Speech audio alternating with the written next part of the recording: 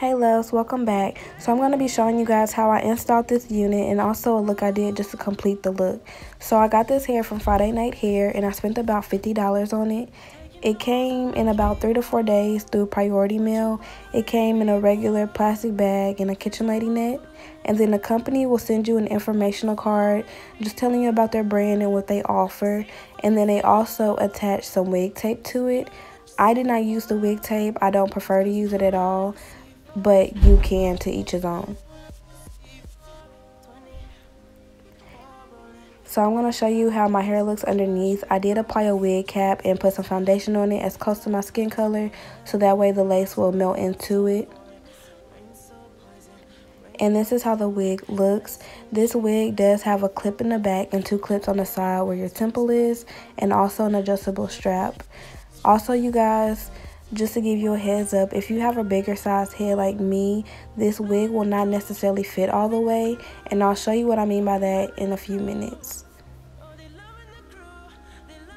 But first, I'm going to start off by cutting off my lace first. Whenever you cut your lace off, you want to get it as close to your hairline as possible, so that way whenever you go to do your baby hairs, it just looks a lot more natural.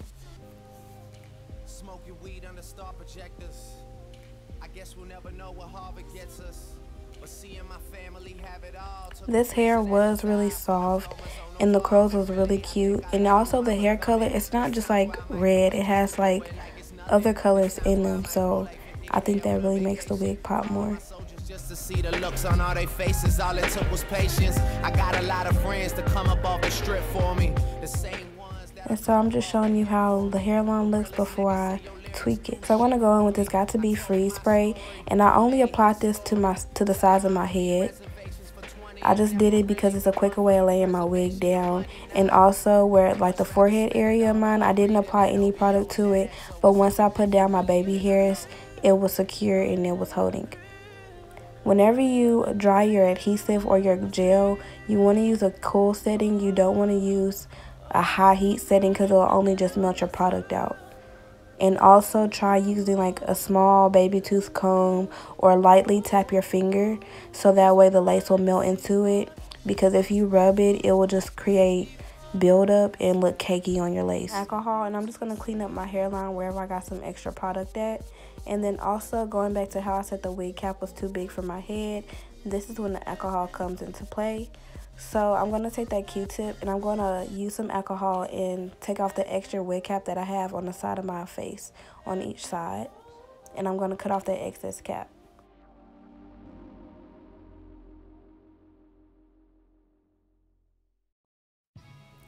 So here I'm just making sure that it's adjusted to my head correctly and that my parting space is okay before I move on to the next steps.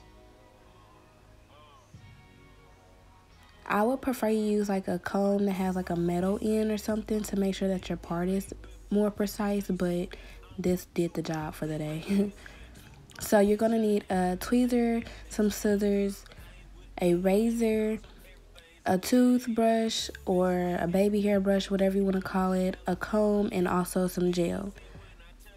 So I took out a little bit of my hairline, and what I'm going to do is I'm just going to take little small sections and start pulling it out. I did this instead of using the tweezer so it'll be a little bit faster. Also, you guys, this wig has hard lace, so that means it's more so like plastic. So when you're pulling out the smaller pieces, it's not as sensitive to ripping any holes in your head, into your lace, than like a regular lace would. So from here on, you're going to take smaller sections and you're going to apply some gel to your hairline area, and you're going to get some razors or scissors or shears, and you're going to go in an up and down motion and get your toothbrush or your edge brush and just start creating your baby hairs. Now I'm going to show you guys how I created a sideburn look. So what I did was, since I said before, like this wig was a little bit smaller than my actual head size, I took out the hairline by my ear, and I'm just going to do the same thing that I did before, and I'm going to cut it with some scissors and then swoop it like a hairline. So this is how it looks, and I kind of masked the fact that it didn't fit my head.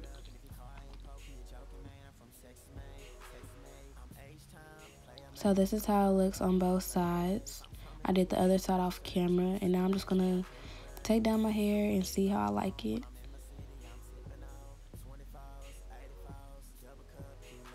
And I'm just making sure that my part is perfect enough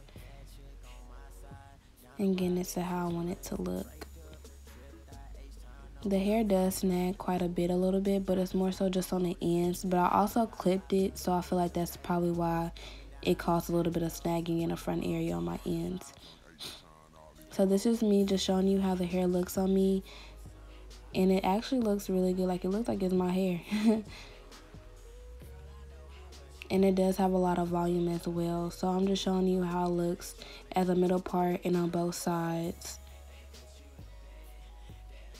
You can really style it however you want. You can even do a half up, half down look as well. So I am 5'3", and this hair is extremely long. It said it was like 26 inches, but I honestly think it was a lot more than that. It stopped about halfway down my butt. So the hair was like super long. And they did kind of like pre-cut some layers into it. So if you wanted to like go back in and add more layers, you could, or make it all one length, you could as well. So now I'm going to take this curling wand. I set it to 330, and I'm just going to use this to flatten out the top of my head. And I'm also going to use it in the front area to make it look a little bit more natural.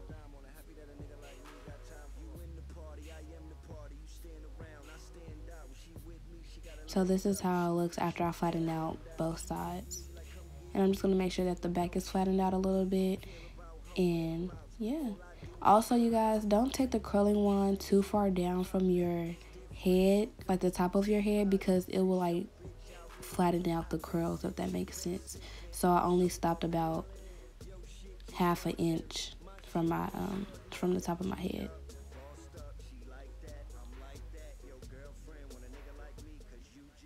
See how it looks like my hair? I think I did pretty good. But I was just smoothing out the sides of my hair so it's not like extremely bulky right there. So now I'm going to go on with makeup. I'm going to start off by priming and moisturizing my face. And this is a must because it will help protect your skin in a way and also just act as a barrier for a smooth application when you go on to put on your foundation. I'm going to go on with this e.l.f. Cosmetics Highlight and Contour Cream Palette, and I'm going to use the yellow and medium brown shade to cover up a few acne marks that I have on my face. I do have a whole video on how to get a full, like, natural, everyday glowy look on my channel as well. So if you guys would like to see that, just go ahead and click on it. I'll have the link in the description box.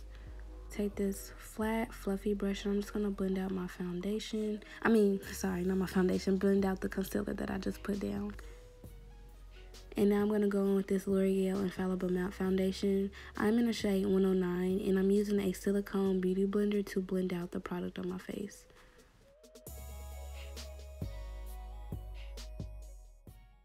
So now I'm highlighting my face. I'm using the Anastasia Beverly Hills Concealer in the shade 3.5. I highlight underneath my eyes, down the bridge of my nose, my forehead, my chin, and also I highlight where my contour will be just so it gives me a more defined look. So now I'm going to go in with e.l.f. Cosmetics Highlight and Contour Cream Palette, and I'm going to use the darkest brown shade to contour my face, starting where my jawline area is, my cheekbones, and my forehead. And I also contour my nose and my cupid's bow area. So this is me going in with my beauty blender and blending it out more just to make sure that everything is nice and seamless and blends in together well. And I'm also going to take a fluffy brush and blend it out a little bit. Go in with this Bobbi Brown highlighting stick, and I'm going to highlight my face. And I believe this is a shade Nude Peach. And I just highlighted my cheekbones, my nose, the tip of my nose, my forehead, and my upper lip area. Basically set my whole face off camera, and I just focused on the eyeshadow next. So I'm going to go on with this Jaclyn Hill palette from Morphe, and I'm going to use the palette called Bling Boss, and I'm going to use the shade Hush Hush to act as a transition shade.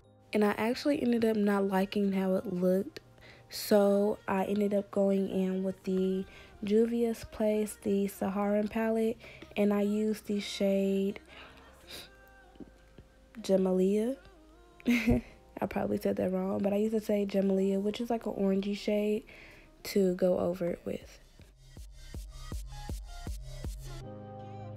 Smoking weed under star project. I went back in with that palette and I used the shade Sokoto, and it's just a brighter orange shade, and I put it on top of Jamalia so that way it would pop more. And I'm just blending out the edges of it so it's blended and not any harsh lines.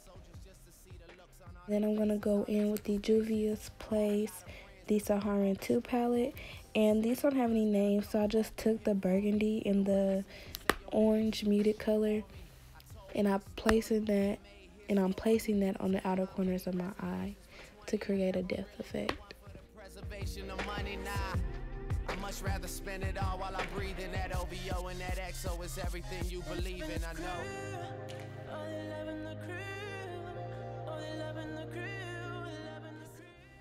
I didn't realize that the way I had my camera positioned, it wasn't necessarily showing how I did the eyeshadow all the way.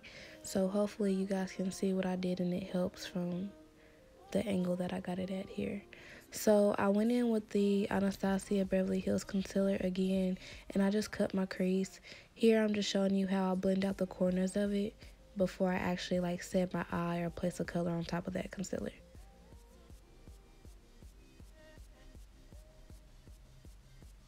And I'm going to use this NYX pigment and also this MAC pigment. I can't remember the names, but one is like a baby pink color with a little bit of lavender mixed in, and then the other one is like a deep burgundy or red color. So I'm placing the lighter shade all over my lid, and then on the very outer corner I'm going to place that darker pigmentation at. You will get some fallout, so it's nice to have a fluffy brush around just so you can kind of wipe it off. You don't want to sweep it hard, you want to lightly sweep it off so that way it doesn't smear on your face. And so I'm just touching it up a little bit more, adding a little bit more product so it looks a lot more opaque.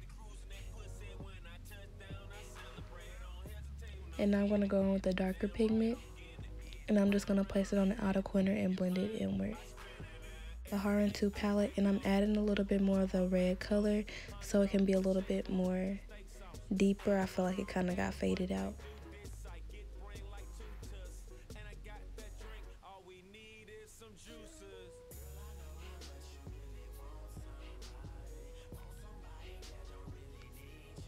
I kind of skipped a little bit through my brows, but I just used the Anastasia's Dip Brow in the shade Dark Chocolate and an angle brush eyebrow brush. So now I'm just adding some highlight on my brow bone area and in my tear duct.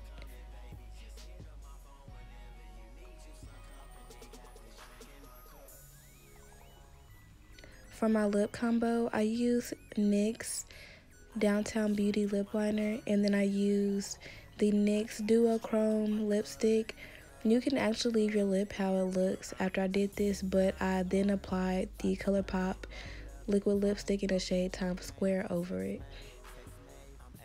I use the Duochrome as a base because it kind of gives it like a gloss look without you actually having gloss on. And this is me just blending my lip out. And I applied my lashes off camera. And I also added some eyeshadow as well underneath my eyes. So this is how the look is looking. And this is the completed look, you guys. Thank you so much for watching. If you guys like to see more videos like this or something new, just let me know in the comments. And don't forget to like and subscribe to my channel. Thank you.